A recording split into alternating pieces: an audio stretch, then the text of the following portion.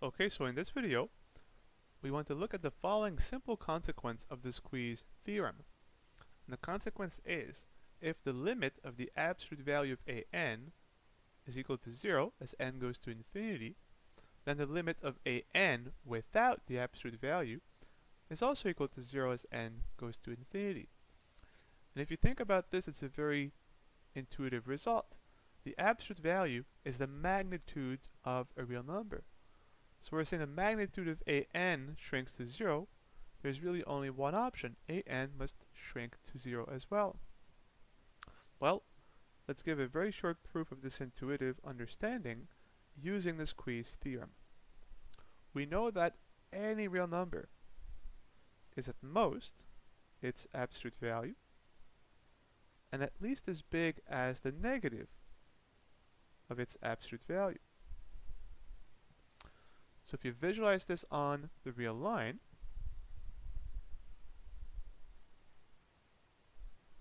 then you have 0, you have the absolute value of an, and you have the negative of the absolute value of an. But we know by assumption that in absolute value, an shrinks to 0. So this term will be approaching 0. If an in absolute value shrinks to 0, so does negative an. So this will also approach 0. But as an is always between negative an and both sequences are approaching 0 in the limit, so this point approaches 0, this point approaches 0, an is always in between, it has nowhere to go, and by the squeeze theorem, in the limit it gets squeezed onto 0. So an must also converge to 0. And that's it. Let's now look at two examples.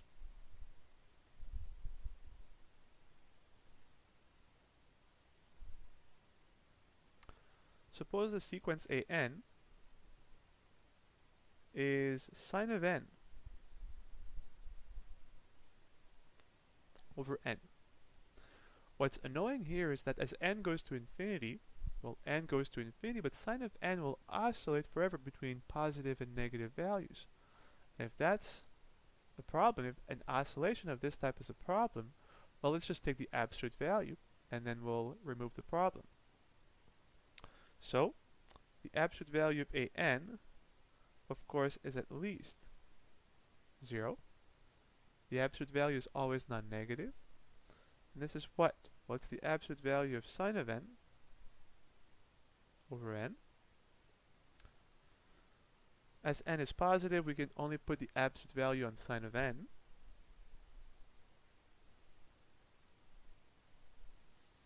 And now we'll drop sine of n in favor of 1.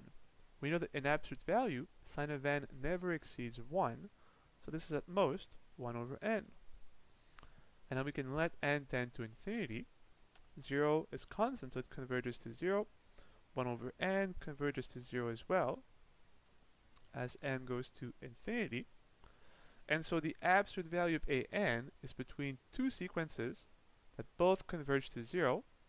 And so an in absolute value gets squeezed between 0 and 0. Therefore, by the squeeze theorem, in absolute value, an converges to 0 as well.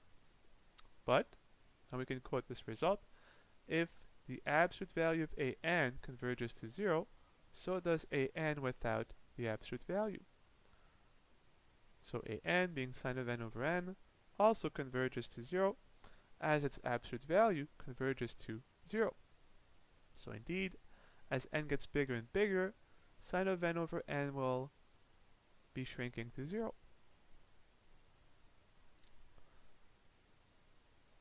Let's look at one other example, where an here, say, is n squared over negative 3 to the n. Now here, if you split up the negative 1 times 3 to the n, you'll get n squared over negative 1 to the n, 3 to the n. And if you think of what kind of case you're in here, well, n squared will go to infinity, 3 to the n will go to infinity, but the negative 1 to the n will give you positive, negative forever.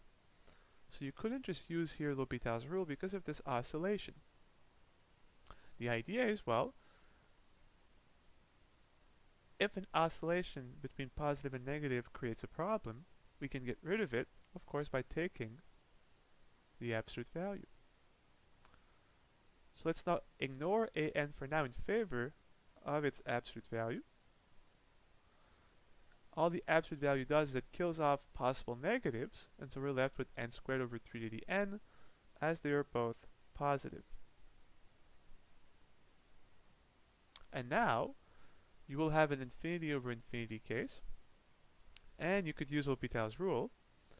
The key point is, because you cannot differentiate a discrete sequence of real numbers, you would have to look at the sequence x squared over 3 to the x, the continuous analog.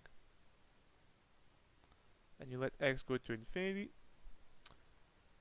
You have an infinity over infinity case, so if you apply L'Hopital's rule the first time, you'll have the limit. The derivative of x squared is 2x over the derivative of 3 to the x is 3 to the x ln of 3. Again, we have infinity over infinity case. Apply L'Hopital's rule one more time. The derivative of 2x is 2. Ln of 3 is a constant multiple, it stays there. Derivative of 3 to the x is 3 to the x ln of 3 times ln of 3. This stays there. And now you have 2 over infinity, which is of course 0. And you see, by dropping the alternate sign here with the absolute value, now we can use L'Hopital's rule. The limit is 0. So in absolute value, an does converge to 0. Therefore, we can drop the absolute value, and an still converges to 0. And that's it.